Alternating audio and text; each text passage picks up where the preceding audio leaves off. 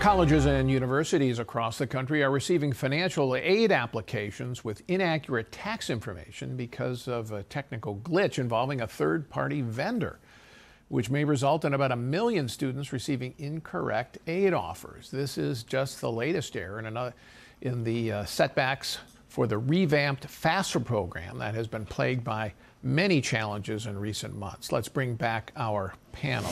So Kyle, tell our viewers what FAFSA is and why it matters so much to parents and children with trying to get into college. Well, it's a student aid application that essentially governs many people's student tuition and the aid that they get from the colleges that they're applying to. And I think this is a great example of your government at work. Congress put a FAFSA redesign in a 2020 omnibus bill. And just slipped it in there. Right. The idea was to make it simpler, to make it easier on parents who have long complained about the difficulty of filling out the FAFSA form and the invasiveness of it. And lo and behold, it has been error after error, delay after delay. Colleges are now delaying admission timelines in order to try to give students more time. But I think this is a great example of the kind of meltdown that is only possible when you centralize this kind of thing nationally in one big government program. And I just keep going back to these are the people that want to, the progressives and Democrats want to put in charge of health care and all sorts of other. Well, the American auto industry and the energy industry and everything else. I mean, it's amazing. Kim, they had 2 years to put this into place. I mean, why didn't they tell Amazon to do it or somebody with some actual technical expertise? I mean, it's an excellent question, Paul, but why didn't they do that when they rolled out the Obamacare website? Government always thinks it can do this, and all you have to do is recall the DMV and the lines, and we wonder yet again why we're doing this. And look, I think we also have to put this in the context of the broader environment here as well, too. There's a lot of students that are choosing not to go to college anymore, in part because these processes are difficult, but they're also worried about the amount of debt they might be getting.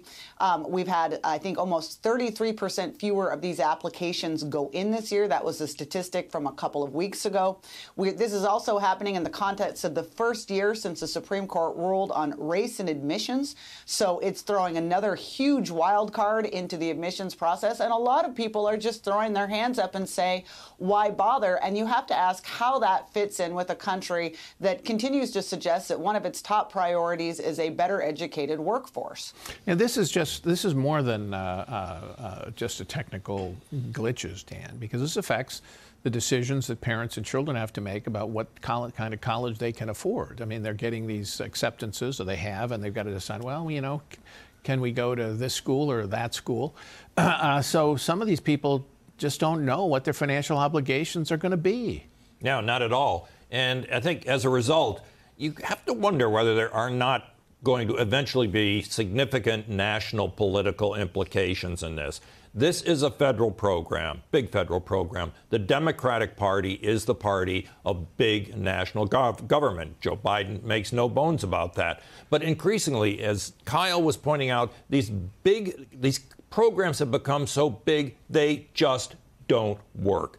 A similar example, Joe Biden's debt forgiveness plan. It is extremely complex to apply for debt forgiveness, almost as complex as the FAFSA process. During COVID, the small business loans, completely beset by widespread fraud. And I think people are hundreds of billions. And people are beginning to understand that the federal government has become simply incompetent, and we're going to need an alternative. It'll be the burden is on Republicans to provide or suggest those alternatives, but the Democrats own these problems.